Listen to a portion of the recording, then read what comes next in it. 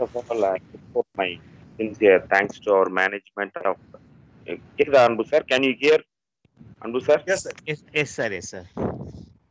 First of all, I put my sincere thanks to our management of Kalasalingam Group of Institution for accepting wholeheartedly to conduct this 54th International Virtual Learning Series with the blessing of Almighty, our founder, Kalvi Vallal Devatru, the Kalasalingam, and with the support of our chairman, Ilay Vallal, Dr. S. Sridharan sir, for the 54th International Virtual Learning Series.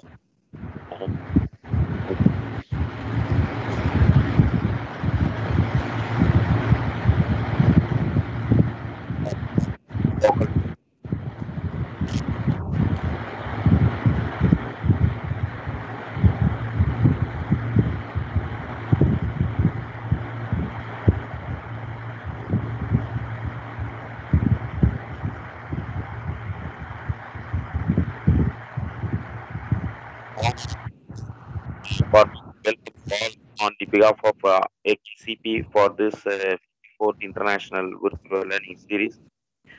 We are very proud to have an eminent researcher, scientist, veteran, and honorable resource person.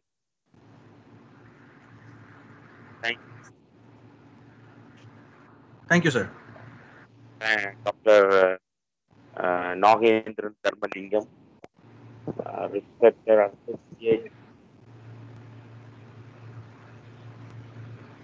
Mylonakis lab, infective disease division, Island Hospital and Alpert Medical School of Brown University, USA, to grace this occasion. It is a great pleasure for all of us that he could find time to be with us in spite of his busy schedule. I take this opportunity to convey my sincere thanks to you and your esteemed university for accepting our request despite of your busy schedule, for being a valuable part of this session. Welcome, sir. Welcome, Dr. Nagendran, sir. Thank you, sir. Thank you very much.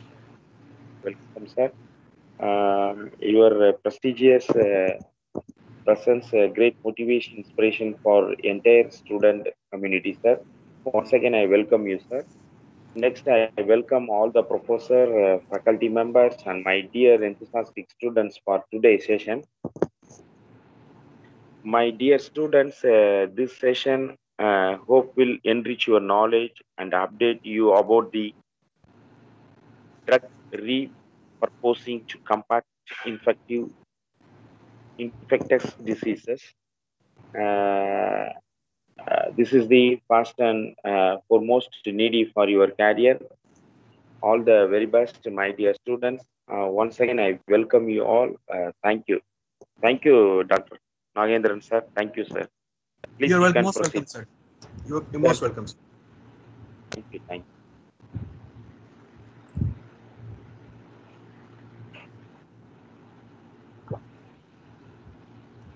Okay. Good morning. Very good morning, one and all. Sir, Anbu sir, can you see my screen? Yes, sir. Okay. So I just want to make sure everything is all right. Okay. Good morning, respected principal and professors, fellow colleagues, and all the students. It's my great honor to be a part of this session, and I'm really happy to present the data and then the research, the sources, what I am having in my, the acquired during the tenure here in this country. So myself, as principal mentioned, myself, Dr. Nagendran Tharmalingam. Basically, we both sharing a similar background. Obviously, I'm a paramedical staff. Initially, I started my career as a medical lab technician. I just finished my 1 year of certified medical lab technique course in Madurai Alpert College of Pharmacy, and then I did my bachelor's and master's in general microbiology in Providence University, where I acquired and I got a lot of knowledge, and the thirst the thirst towards research where it emerged at Providence University. We have a lot of very fantastic professors over there, and that seed the research over there. And then I went my South Korea to South Korea to do my PhD, and then I'm working here as a senior postdoc in infectious disease division. So the topic we have today is drug repurposing to combat infectious disease. Basically, I'm a microbiologist, and the thought from the beginning, I mean from the childhood, to want to find a new medicine to whatever it may be, but I choose microbiology as my career. So I'm working here, and fortunately I'm working here. Let's move on. So as per the definition we have, I mean hold on a moment, please. I'm sorry. Yeah, we have a lots and lots of definitions towards drug repurposing and profiling and discovery. There is lots and lots of directions towards how we make this drug into a multi-purpose thing. So based on that, we have different aspects and different perspectives towards drug and how we can do. But what I do, like I'm focusing on drug repurposing, which is identifying a drug, how it can be used in another purpose, and then how we can develop the identified drug and then make it toward to commercialization, how to commercialize the drug for the new uses. So the drug, what it may be, orphan drug, abandoned drug. So abandoned drug is nothing but the drug which is in the old use, or people may forget the drug, or it may be in a poor use or poor tissue penetration, but it developed for the good purpose. However, the purpose which is not satisfying in a manner, so we totally forget. So that we call drug repurposing. We took, I mean, based on the whole screen, I mean, based on the whole drugs available in the screening, we did the assays, which is called high throughput screen assay. So with that having, like, you know, if you say drug repurposing, that should be a like a approved drug or a FDA approved drug. So we have like actually based on screening like 1,950,000 something compounds, and then we did that assay, and then based on that high throughput screen assay, we got the hits. Based on the hits, then we scrutinized, we shortlisted, and then we took that drug, and then that can be developed in a good manner that it can be applied to a public. So that's a whole story about the drug repurposing study here. So as you all heard of Tufts University in United States, which is very near to me, like a mile, I mean, 1 hour drive from here in Boston. So they are very good medical school and drug developing center over there. They found that to develop a drug which is cost 2.1 billion, that means which is thousands of crores in INR, that cost the drug which came from I mean, what we call like bedside to bedside. That means a drug what we have identified and developed, that is in a bedside, and after the trials and clinical trials and then approval, then it will go to the I mean, it will prescribe to the patients. That is called bedside. So from bedside to bedside, it called like 2.1 billion. Can you believe this? So this is a fantastic study that conducted by the researchers in Tufts University. And then, as you can see here, over the decades, the drug cost is enormously increased, and then the manpower, the chemicals, and then the facilities, instrumentations, everything has, I mean, increase in the prices. That results in a very high price of, I mean, a single drug which costs 2.1 billion. So that's how the FDA, they suggested that, okay, why don't we repurpose the drug? So according to the FDA, as we all know that Food and Drug Administration, one of the clinical drug approved organization in this country, I mean in the United States. So why they want to repurpose the drug? So first of all, the success rate, and then the difference between the drug repurposing and the de novo, which is a new drug developing strategy. The success rate is, you know, as you all see here in the screen, that 1/10 of success rate in the drug repurposing, and And no wonder, no question, or no discussion, these are already approved drugs, so the safety is well known. When compared to the new drug development, the safety is unknown because the toxicity, tissue penetration, and PKPD, and then the plasma availability, and the clearance. We don't know anything about that new drug development. However, we have what we have is the drug repurposing. That new drug, that drug available already in the market. We know all the data. So according to that safety, obviously yes, we can trust this drug can be go to the next level. And and you all know that you guys all know that to develop a drug, it costs like much money, and then the time is also it's a time consuming process, and antibiotic that need at least 15 to 20 years that need to from the bedside to bedside. So based on all the factors, and in addition to the cost wise, and as you can see, this is very less, the cost level is very less, because a lot of studies we can cut short the lot of techniques and cut short the manpower to skip the studies, and then we can go to the next level. So based on that, yes, the drug repurposing, it's one of the fantastic strategy, and now that is the hot topic. And as you all know, a lot of researchers and the professors, and even the president of this country, he pronounced the name like chloroquine, hydroxychloroquine, and why this drug, and then the topic, why it is so emerged. It's because of this COVID, SARS-CoV-19 drug finding. So instead of finding a lot of drugs, the researchers, they come up with a solution. Yes, we have drug repurposing, and then based on that, our NIH, National Institute of Health in the United Nations, they are pouring a lot of money to the research right now. So as you can see, the clinicaltrials.gov, that in the website where you can go and see what are all the drugs which is in the clinical trial stage. That means whether it is a phase 1 or 2 or 3 or 4, and how it is, and what is the documents they have submitted, all you can see. So based on the data available right now, the drug repurposing thing that you can see here, that chloroquine, which is all you know, that the malarial drug, that drug which can be acting as a antiviral drug, that it goes to the infected cell, and then the pH of the pH of the cells, it can play with the pH of the medium, that results in the viral particle release. It disturbs the release, so that's why the virus couldn't be mature. So this is what the hypothesis mechanism behind that. In addition to the chloroquine, there is a lot of the drugs they are proposing for the repurposing.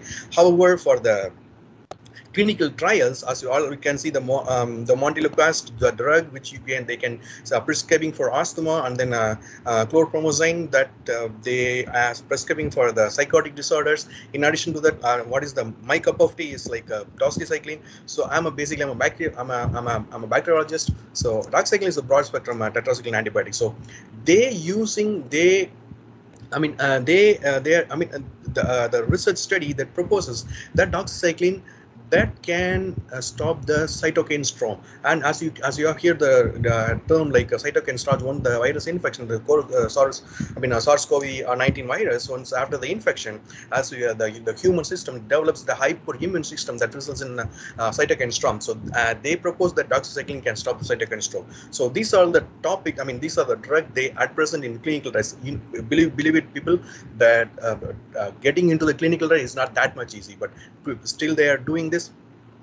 That means that they have potential results. Who knows? Let's see the results. That's a much awaited thing right now. And then, repurposing drug to combat the bacterial infection. Before going there, the topic how we choose our lab.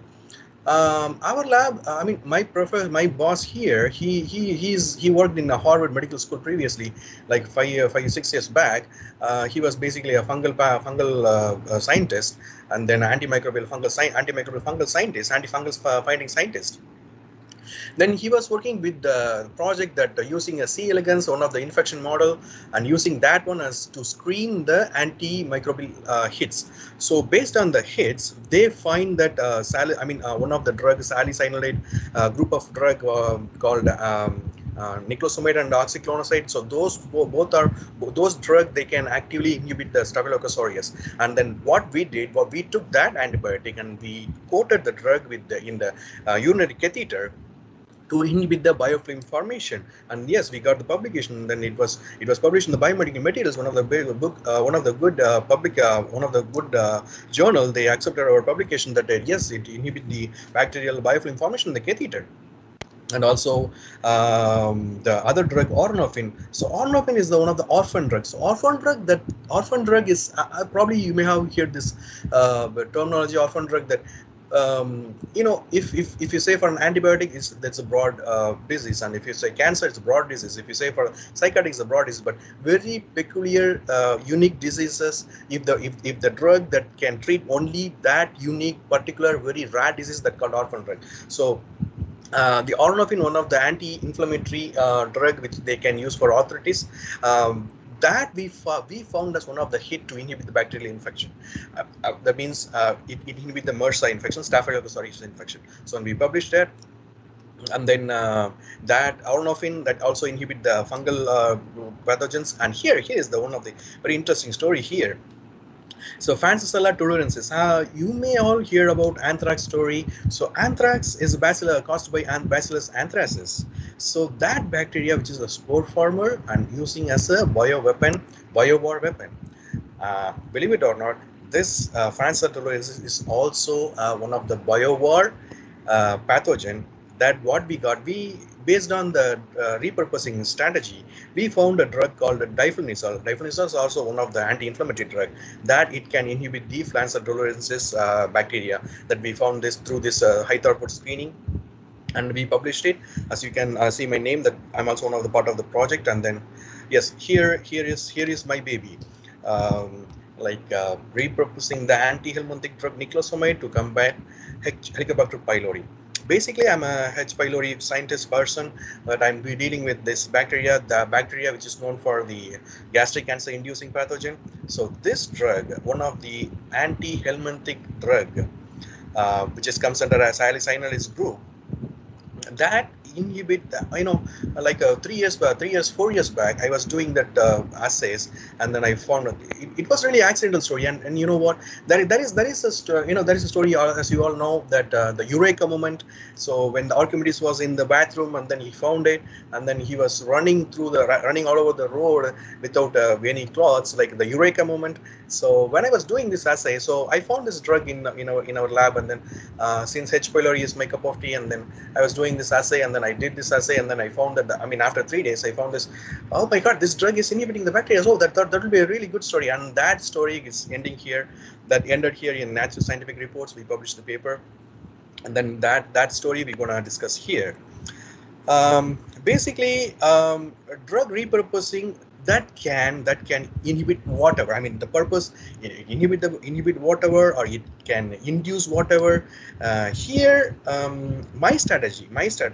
Basically, I'm a bacteriologist, a medical bacteriologist. The drug, it can inhibit the bacterial infections. I'm doing what I'm doing right now, and I'm going to present you right now.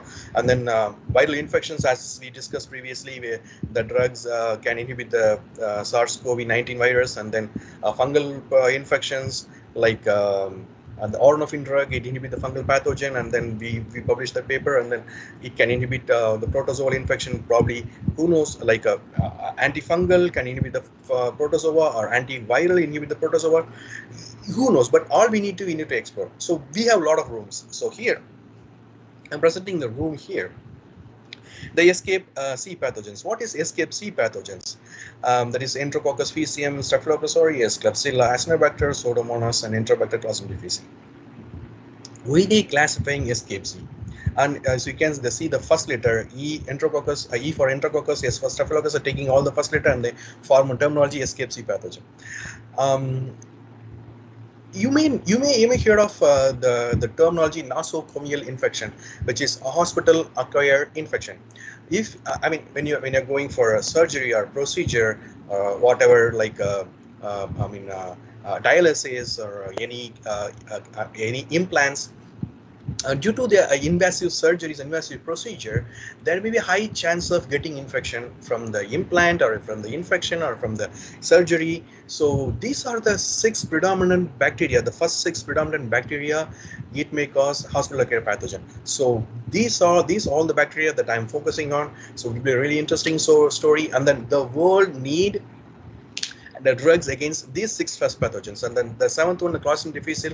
So one of the diarrhea causing anaerobic pathogen, that also one of the included in the SCFC hospital acquired when there is a person who is under heavy antibiotic intake. That person and then the person, the preferred person who is more than 60 or 70 year age, like he is highly prone to this acquiring the Clostridium difficile disease. So this hospital acquired pathogen, the world need a drug against these 7 bacteria especially. And then the gastric pathogen H. pylori, and as you know, no wonder I want to say that H. pylori is my cup of tea. Like I like this bacteria. That's my PhD job. I like those, so I'm working against that. And the Francisella tularensis and the Staphylococcus aureus, those are comes under intracellular pathogen. Basically, Staphylococcus aureus is the facultative anaerobic bacteria, and then the report says that it is also a intracellular pathogen. It can getting into the cell and then multiplies, and it can resist the host defense mechanism. And then there is a other room what we call the antivirulence. So killing a bacteria is the strategy, and then there is one other strategy, which is a dismantle or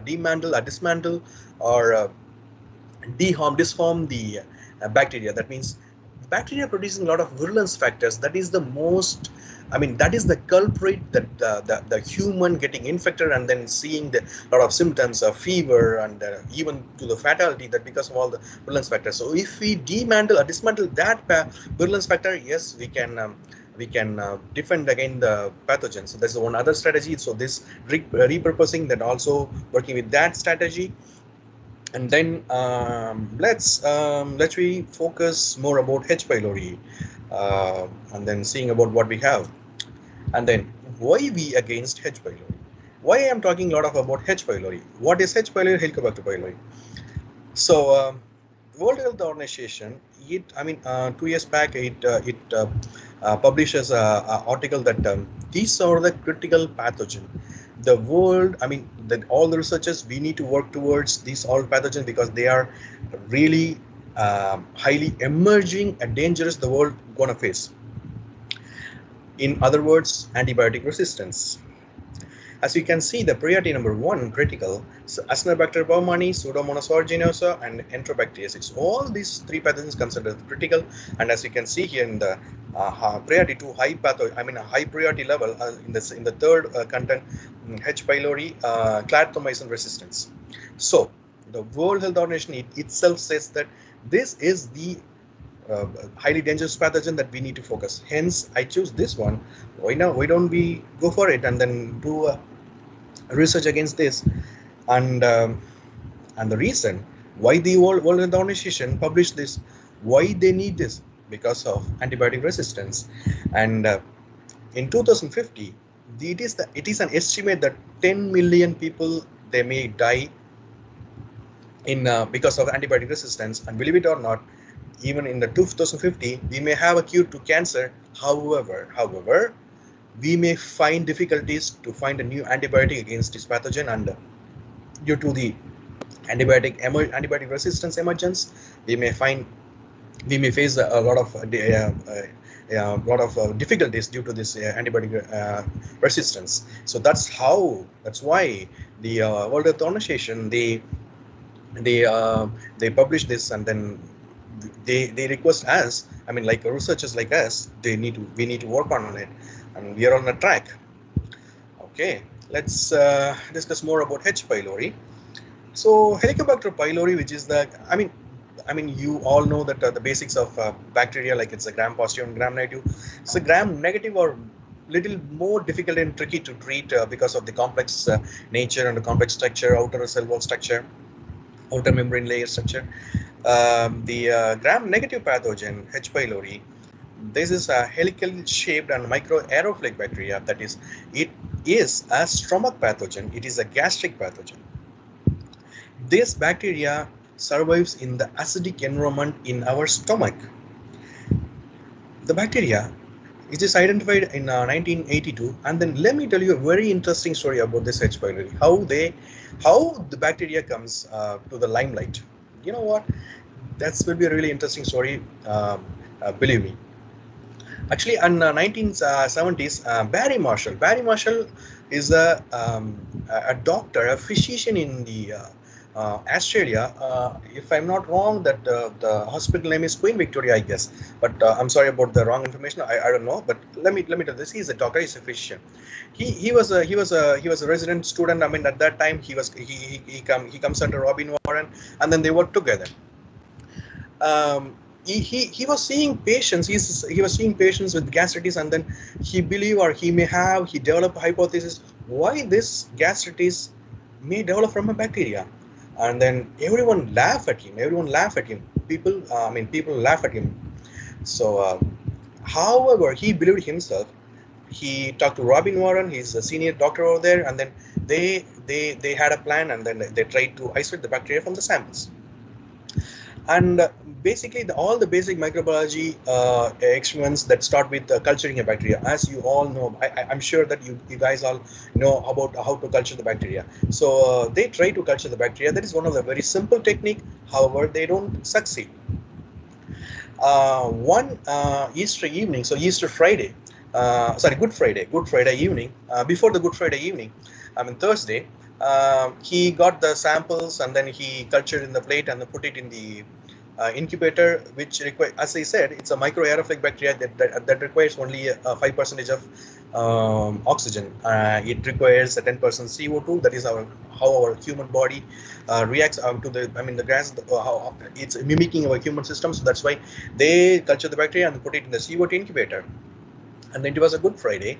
It was a holiday, obviously, and Good Friday and Saturday and Sunday, and after 3 days, the Barry Marshall, he came to the lab on Monday. He was shocked. Believe it.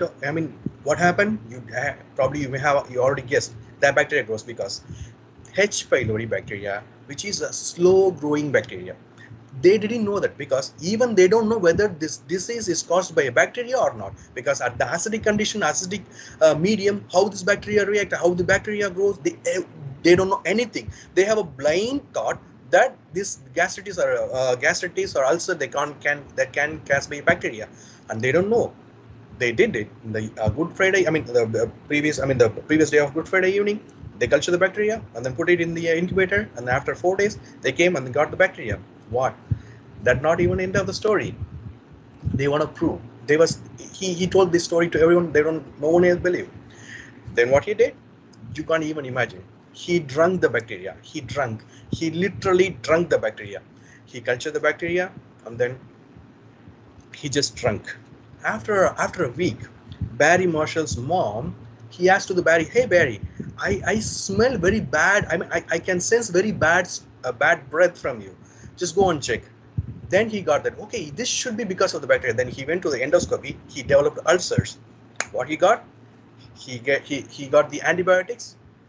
He cured it, and then he isolated the bacteria from his sample, and then he did the samples, and then he intake antibiotics. Believe it or not, in 1990 he got the Nobel Prize for this bacteria. From there, this bacteria comes in the limelight. So this is the very interesting. This is the hero introduction. You see the very beautiful nature of this H. pylori, transmission electron microscopy. Image of Helicobacter pylori gastric pathogen, as you have 5 to 6 flagellus in the name in the bacteria. So this is how the bacteria, the story, started from. It is the unusual thought. Unusual factor. We don't know this thought. At least 50% of the population, they harbors the bacteria in the stomach. The thing is, if you have the gastritis, if you have the ulcer, then the problem starts. And then the researchers, they believe the Helicobacter is also one of the part of the human gut microbiome. So if you have any other condition or complications, there the problem starts emerges. So it is associated with the gastritis and ulcer. However, a prolonged gastritis. So that's why people used to say that if you have a condition, prolonged condition like a burp or a GERD, that what we call yeah, reflex disease, and then a gastric acid reflex disease, or whatever the condition in your stomach, please go and find a cure, because a prolonged harboring of this pathogen will result in intestinal metaplasia that results in gastric cancer. That's why the World Health Organization classified H. pylori as a class 1 carcinogen. Very few bacteria which is classified as a carcinogen, and H. pylori is one of them. So be careful with that. And if, as we can see here, a funny cartoon, the H. pylori, it is species on the human stomach, that is ammonia. The ammonia is the one of the very dangerous substance that induce the the lesions. Because of the urease, the enzyme that causes the gastric layer, and that helps the bacteria to survive in the acidic environment. As you know that ammonia, which produces the alkaline pH, that turn the acidic pH into little alkaline that favors the bacterial growth. So the drug what we have, like omeprazole, which is the PPA, and then the drug clarithromycin, amoxicillin. Clarithromycin is the macrolide antibiotic, which is a modified version of a macrolide antibiotic to make it survive in the acidic environment. And then amoxicillin, one of the beta-lactam antibiotic. So this is the what we call triple therapy for the H. pylori. However, according to the World Health Organization, what we can see here, the clarithromycin resistant H. pylori is just emerging. So that's how the work starts. Based on, okay, this is a background of our story, and then let's get into the topic. Repurposing niclosamide to combat H. pylori.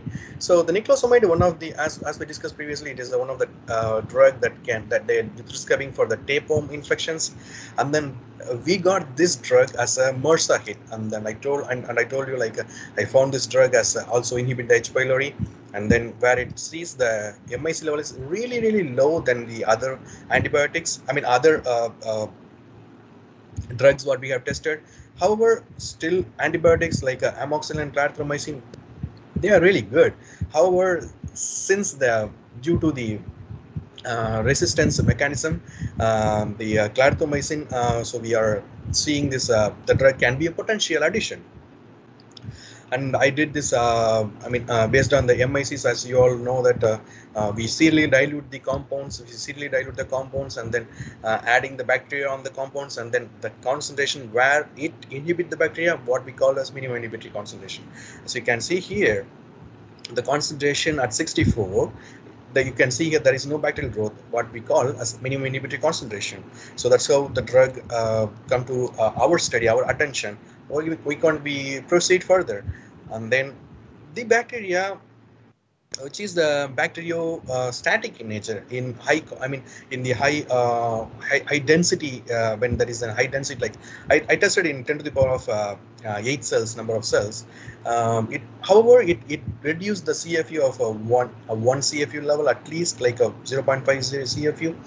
And how we detect that? So when there is a concentration increase, there will be a lesser percentage of cells, and that's how we decide what is the concentration the antibiotic that can able to stop the bacterial growth or to kill the bacterial cells. And that's how we say. And then we found this drug. It can inhibit the bacterial growth, and then next study. So yes, it inhibits the bacteria, and then however, what is the acid stability? So as you can imagine, the H. pylori is a stomach bacteria, gastric bacteria, and then if a drug can go inside and it should survive and stable, it should stable at that concentration, that pH level, acidic pH level. So we tested until 5.5, that is the least minimum least minimum acidic condition where the bacteria can grow in vitro, that means in test tube.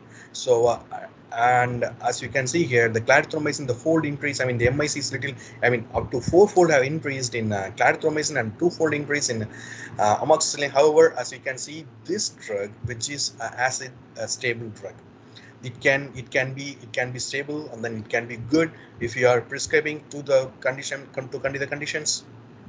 And then the next level, the next study, if it is stable in acidic condition, and what should be the resistant level, whether the drug emerge resistance against the drug. So how we have to detect? So in order to detect that, in order to prove the fact whether the drug is not resistant against whether the bacteria is resistant against the cannot emerge resistant against the drug, we culture the bacteria in the presence of drug for 30 continuous days without any break. 30 continuous days, continuous supply of the bacteria. That's how the antibiotic resistance develop.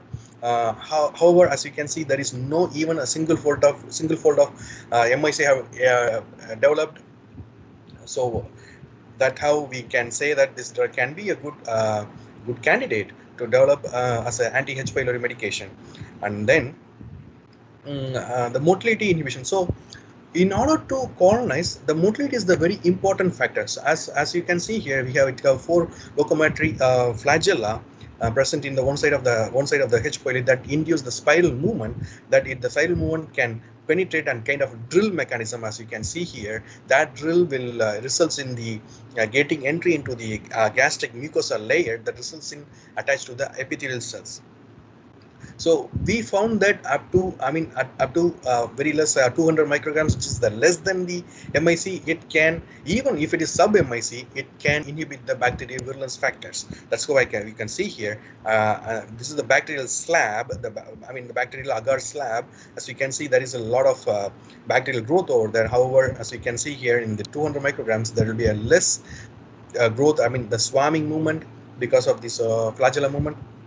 And you can refer here easily how the bacteria can swim across the medium. Our drug at sub MIC level, it inhibits the motility. That means that there is a less chance of infection induction. And then adhesion and invasion. So the rule of thumb is adhesion is the initial factor of bacterial colonization. So we need to prove whether the adhesion was disturbed. So what we did,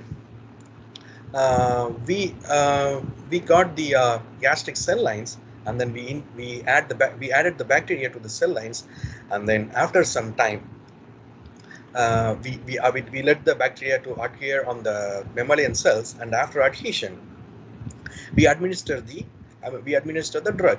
As you can see here at the niclosamide, you can see 1, 2, 3, 4 CFUs. CFU means 4 log 10 CFU. That means for 40,000 cells 40 lakhs of cells that can be washed off or killed from the already adhered cells, epithelial cells. As you can see here, this is the adhered mechanism and invasion mechanism.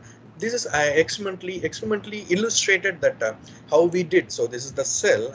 We add the bacteria, and then after giving it 2 hours, we wash off the cells that to remove the extracellular cells, and then add gentamicin, because the adhered bacteria during the infection can be killed by the gentamicin, one of the bactericidal antibiotic, and then the invaded bacteria can go into the. So after invasion, we add the drug. So the drug can go inside the epithelial cells and then can decrease can kill the intracellular bacteria. That's what we found, that it should be a good antibiotic. Should be a good candidate. It inhibits. It eradicates the adhered bacteria, and then it kills the intracellular bacteria. Invaded bacteria. So probably a good candidate. And then after the thing, we need to see whether how this antibiotic works structurally and then phenotypically. So during the phenotypes, as we can see, this is no treatment. As you can see here, the bacteria, and then you can see the flagella. When there is a 4x of MIC administered, the bacterial cells, it changes its morphology. That means that it cannot able to retain its structure. That results in it cannot be no longer infective. So like that, at 4x and 1x concentration, as you can see here, and the IJ and KL panels, they are control antibiotics. This is the amoxicillin, and this is CCP. One of the other condition what we need to see the control level. So it is clearly explained in the images that drug works whatever, but we need to find the mechanism of action. However, before going to the mechanism of action, we needed to see whether it is working or not, and then it is fantastically working, and it is proven microscopically. We did the scanning electron microscopy, making us more exciting about the project, and then doing a lot of work. And then, as I told you before about the infection assay, we added the cells. What we called monolayer. The gastric epithelial cell was plated, and then after 24 hours, we added the bacteria, and then we saw the vacuolation. So simply, as we are seeing here, mammalian cells infected with the bacteria, but regardless, irrelevant. But this is relevant. But I just want to visualize how it works, how it seems. So as you can see here, this is a mammalian cell, and then when the mammalian cell, the size comparison between the mammalian cells and the bacteria.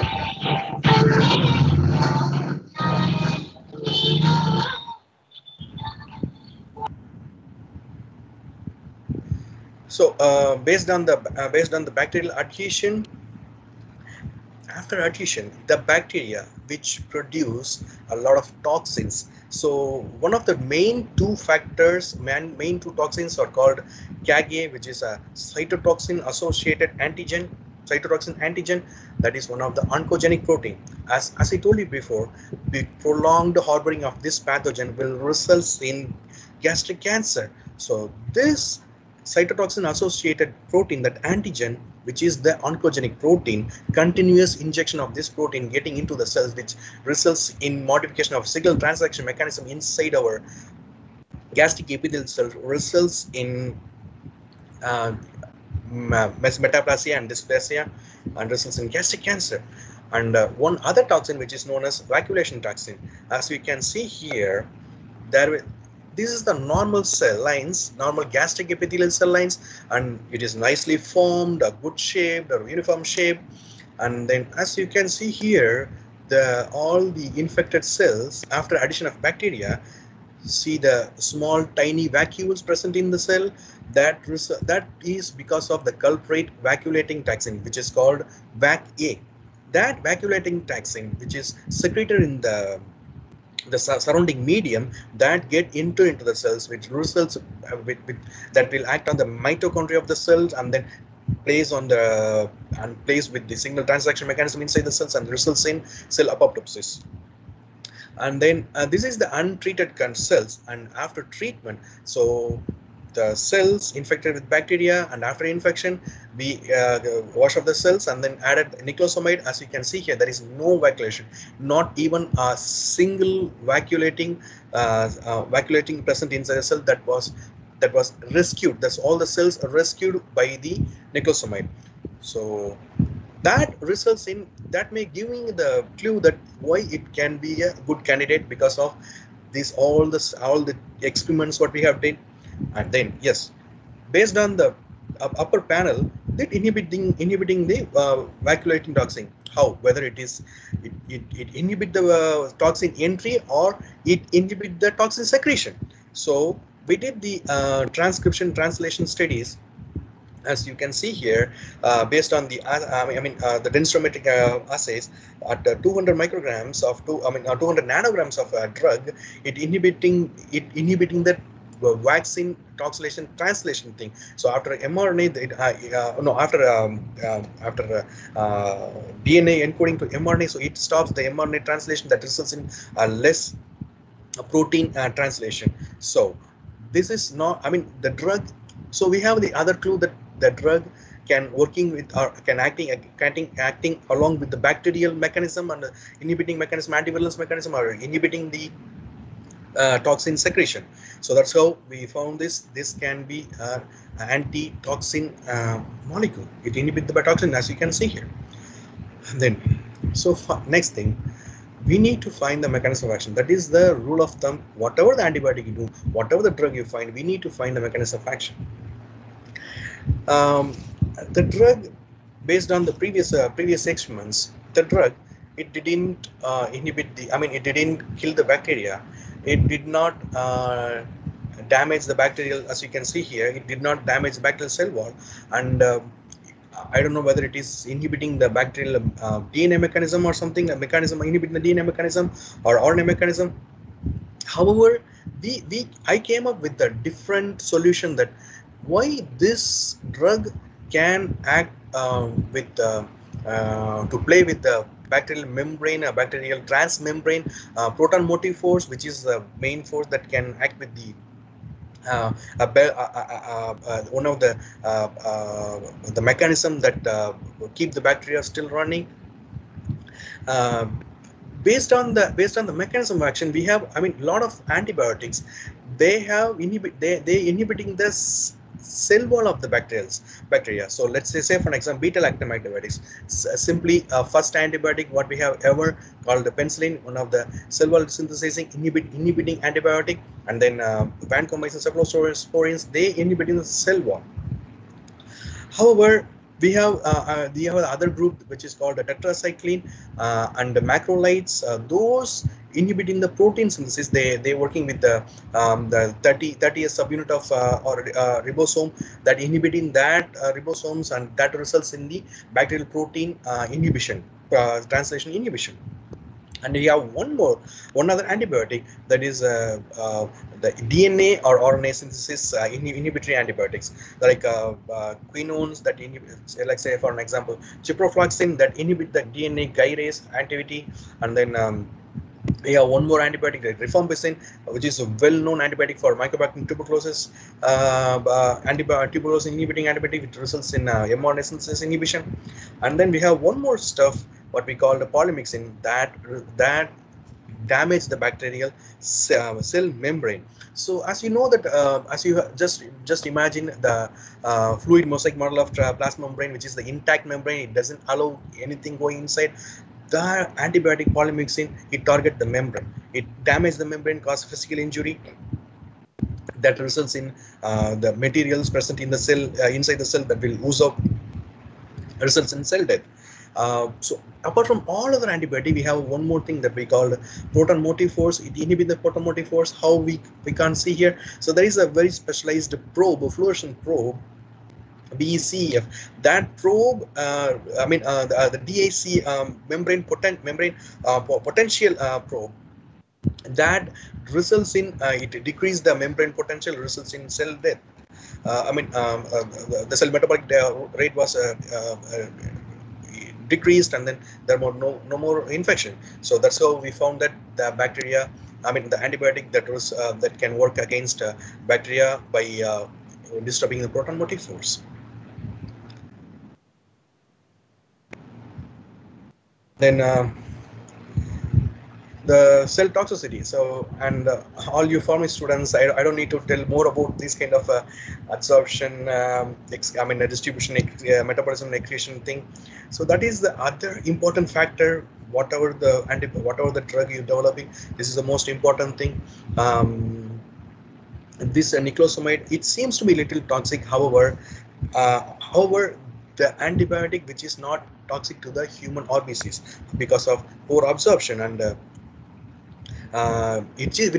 drug is well known that the drug is a poorly absorbed antibiotic that results in, if you are prescribing the drug, that will act locally on the surface of the bacterial, the human host epithelial cell, and that results in bacterial eradication. That's what we hope for. However, there is a studies that making the drug to more absorbable to make it available to the human system, to the plasma level, that will result in even enhanced tissue penetration, that results in good blood availability level. So still the results, the studies are going on. And here I really want to present one interesting model, which is called wax moth as an infection model.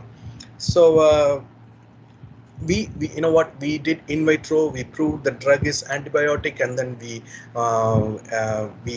used human gastric epithelial cells to prove the drug can eradicate or can clear the infection from the adhesion, and always on also an intracellular level.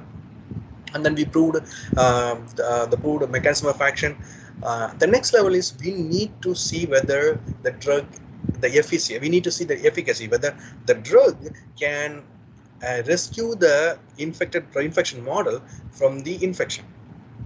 So the fly, as you, and in the upper panel, you can see here this called Galeria melonella, one of the wax moth model. So we use that larva as an infection model. It is very simple model and very easy model, and then very cost effective, very cheap model. All we need is the drug, the bacteria, and the larvae. As you can see here, that in the D panel, a person is injecting, so it's like same injection.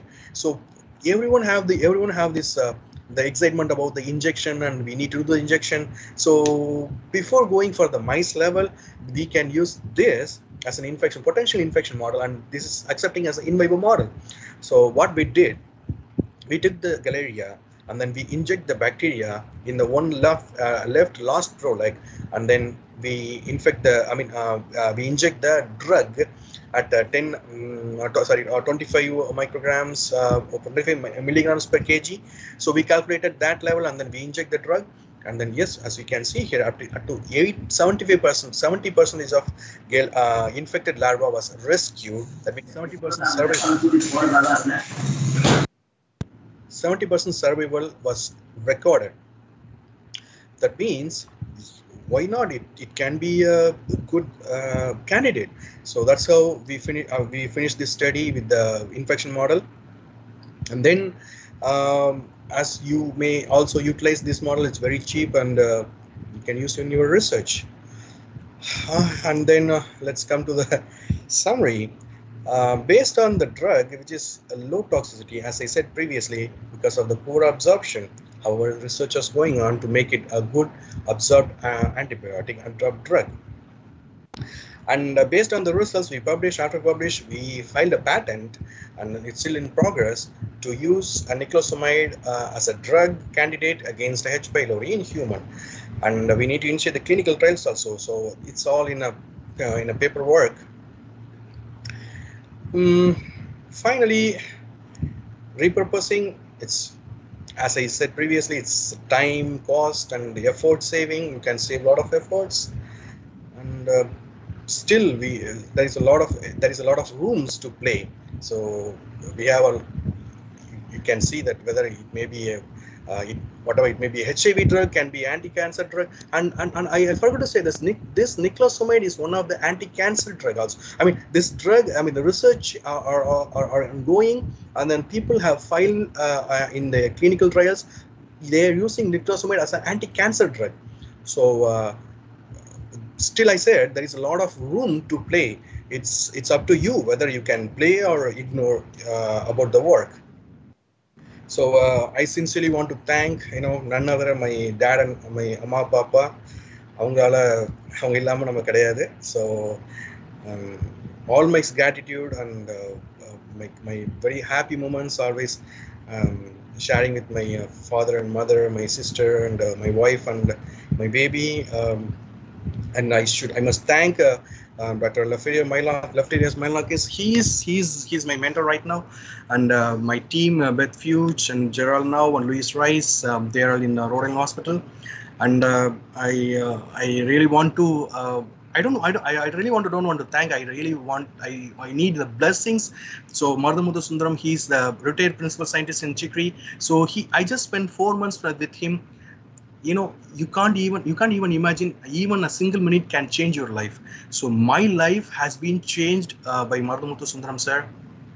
He is a very fantastic scientist. He simply says that உனக்கு வேலையை மட்டும் பாரு. உனக்கு வேலையாகுனா நீ ஒர்க்கை மட்டும், உனக்கு research வேலையாகணும்னா என்ன வேணா பண்ணு.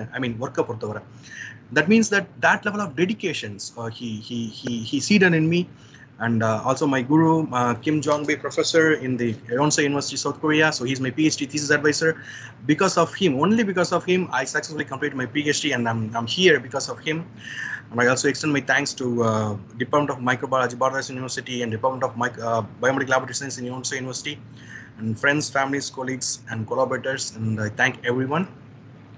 And thank you for this session. And if you have any questions, please shoot out. Thank you very much.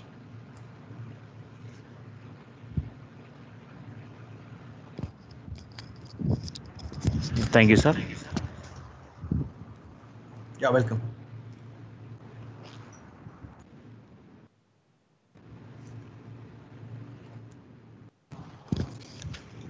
Any questions?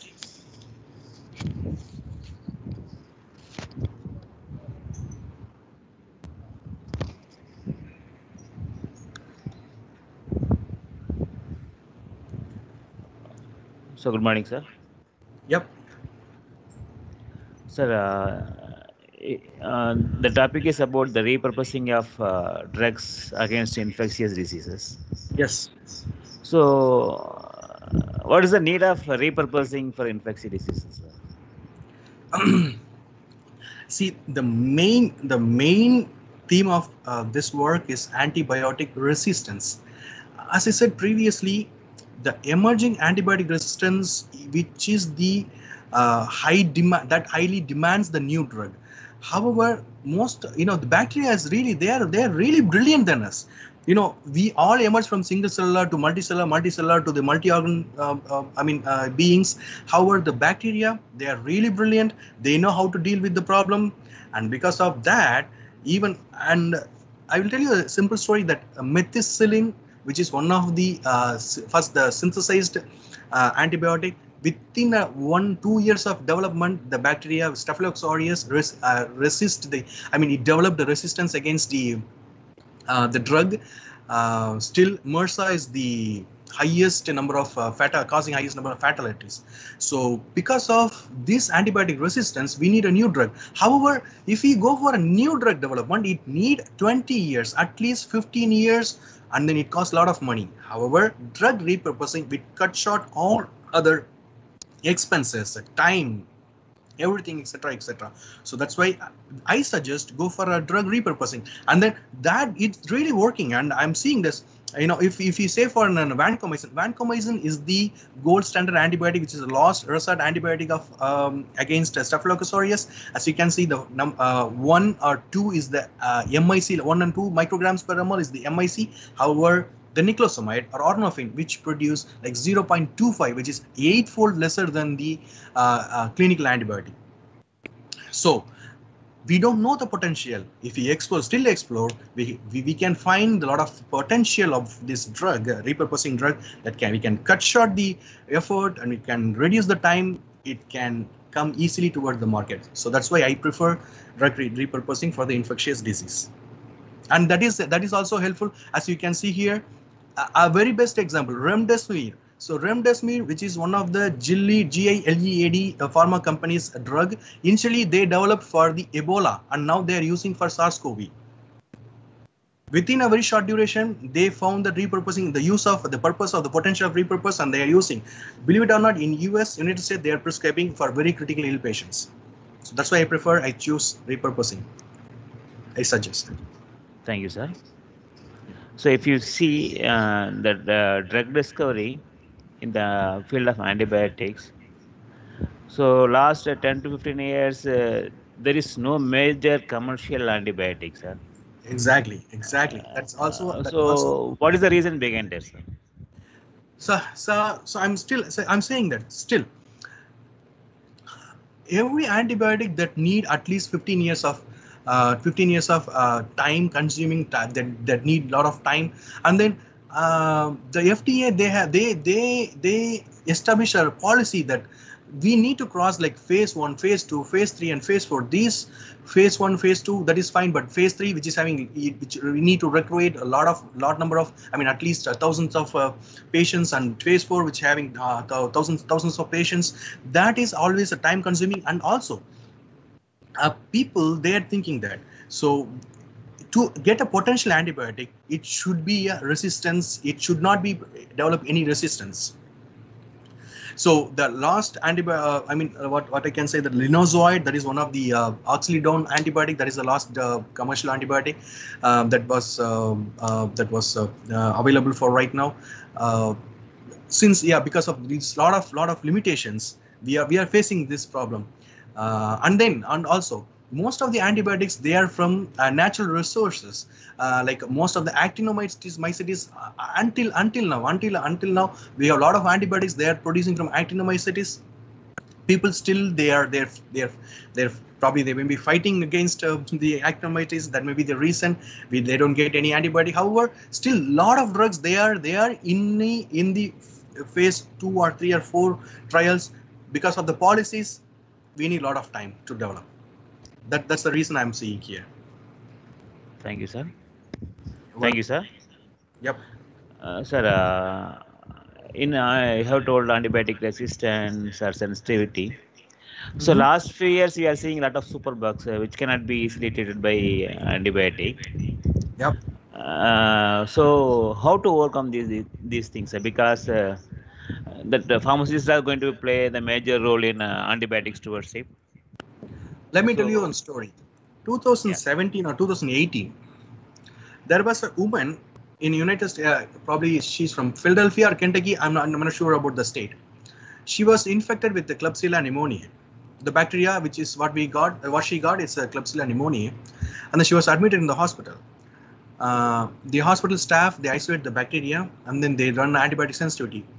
Believe it or not, there is a 26 approved antibiotics in this country.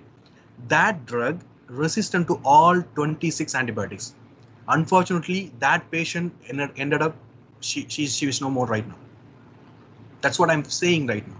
This is an emerging problem. This is an emerging problem, very emerging problem. We should take care of this. You know, the cancer death, the antibiotic resistant death will move forward, and it can exceed the cancer death in 2050. That's what the 2050. That's what the estimates are saying.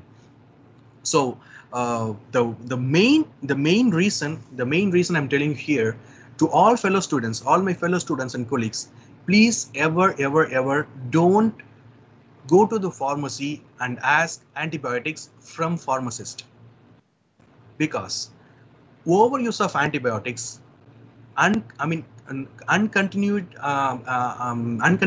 antibiotic usage and unprescribed use of antibiotic, that is the main reason of antibiotic resistance. If the doctor prescribes 5 days of course, everyone should continue this 5 days of drug. If someone skips the drug within 2 or 3 days after they feel, oh, I'm good right now, please don't do that. Second thing, if you are a potential pharmacist, in few years, please don't ever give any antibiotics without prescription.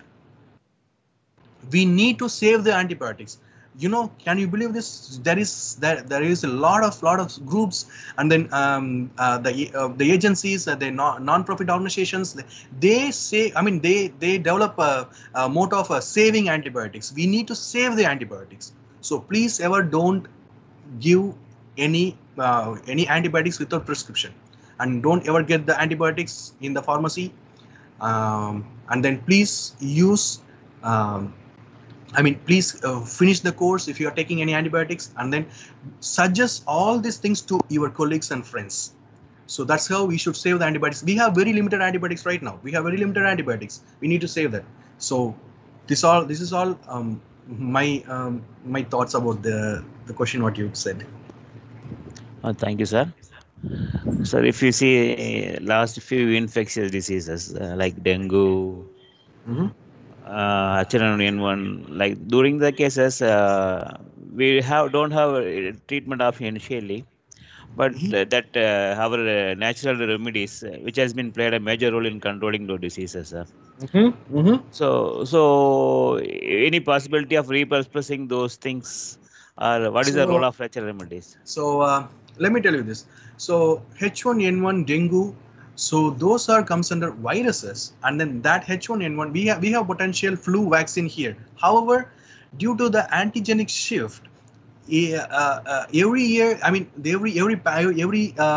season, we have the mutated virus, and the pharmacy companies, they're working on producing the the vaccines every year with the new strains that will save you from the infection. So vaccine is the first thing. Second thing, dengue vaccine. Dengue vaccine, still now people, they don't have succeeded on the dengue vaccines. However, as you said, natural remedies.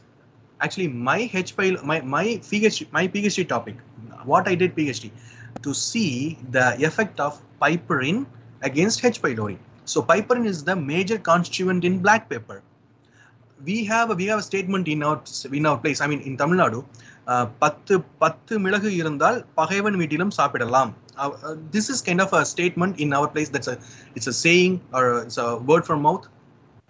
So the pepper, which is having the very enormous thing to rescue from the infection. So that's what in my mind when I was starting my PhD in 2012. I took that piperine, and then I did assays, and I found that you know what, that's the first report. That's the first ever report, in the world that piperine inhibits the H. pylori, which is the gastric pathogen. That's the first report I published it.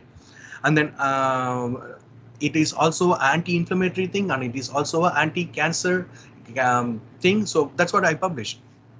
So in answer to the exact thing, we all need researchers to come forward to explore our Siddha medicine. To say, so this content having this single molecule, which is having the enormous value, or very fantastic and exciting and terrific effects against this pathogen. So all we need is, so in Tamil Nadu or India, people, they are doing crude extracts. They all in the form of kashayam, all in the form of suranam or legium. This is all combination of things. But what I prefer, I suggest, what I did, a single compound. So that need a lot of hard work to find, to explore what all the compounds present in a single particular thing, and then we need to explore even as one by one, and a single compound, single molecule and single compound. Then we need to see. Obviously, I can say that we have our Siddha medicine. We have a lot of Siddha medicines, all in the form of crude extract or combination. We need to explore in a single value. That's how it will be go in a big shot. That's my thought. Thank you, sir. So you are working in US environment, which is highly regulated market.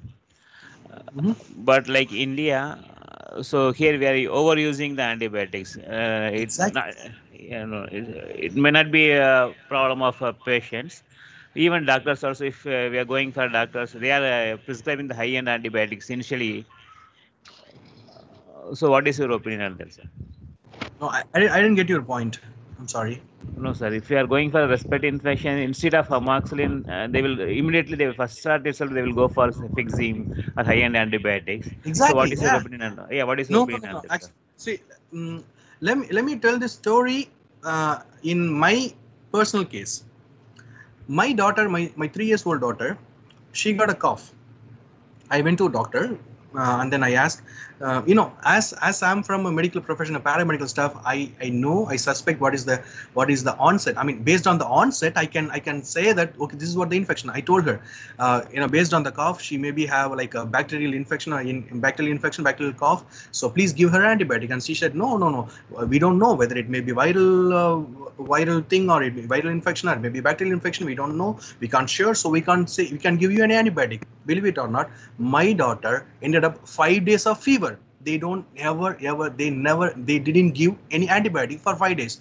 I was giving Tylenol, like a paracetamol and ibuprofen, to reduce the symptoms. However, they just want to monitor what is the exact thing. So once they confirm, wow, this is what going on, yeah, because of, and then after the examination, so they just said, once the fever is for 4 after 4 days, the fever is still persisting, then we give the antibiotic. So after 4 days, they examined, and then they said that, okay, this is the infection, and then they gave her amoxicillin.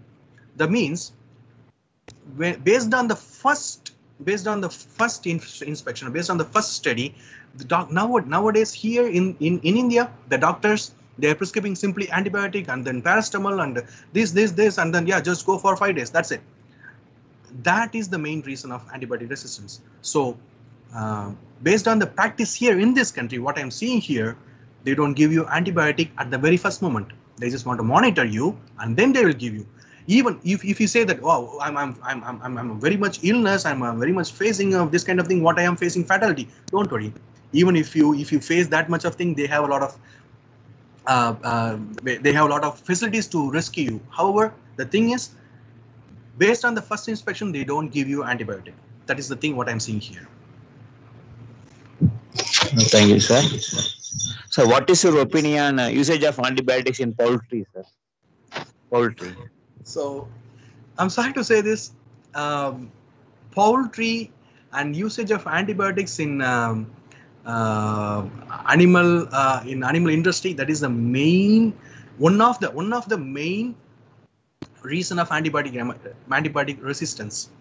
And there is one study that if you are prescribing antibiotic, the antibiotic excrete, the antibiotic residues will go to the residues and will go to the excretion, and then that will result in ended up in the soil pathogen. They develop resistance, and based on the transfer, plasmid transfer mechanism or horizontal gene transfer, the antibiotic resistance will transfer from one bacteria to another bacteria.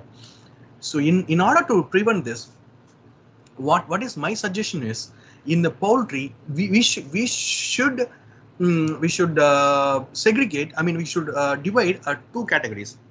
One is antibiotic should only use to human, and antibiotic group that should only use to the poultry or animal industry.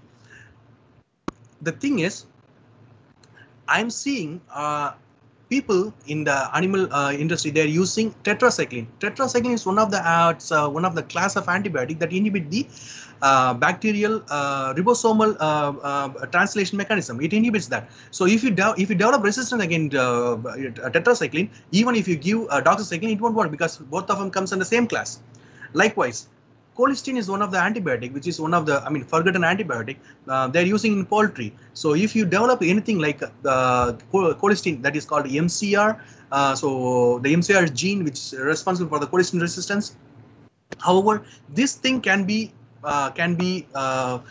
interfere with the other antibiotic groups. So what I'm seeing here, what I'm suggesting, so if you are using the antibiotic to the animal, that should be a separate class. That should not be with the human antibiotic consumption class. So if you follow this, we can prevent the antibiotic resistance emergence from animal to human. Thank you, sir. So if we see that current pandemic situation, if we see the current pandemic situation, sir, there are a lot of repurposing that has been used for the treatment. Yep.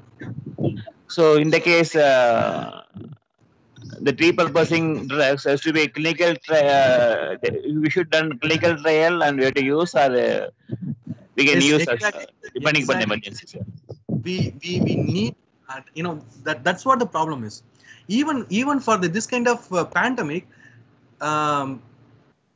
this need to be done. So probably they can do some fast track approval or fast track applications. However, the FDA, they strictly mention that they should go for this level. Though that's how the remdesivir. So they are not giving actively, and then the remdesivir, they're giving only very critically ill patients, and the people they can't rescue at that condition. So the people they are using that, but it is not using as much as possible, because viral disease is something, it's so different than the bacterial disease.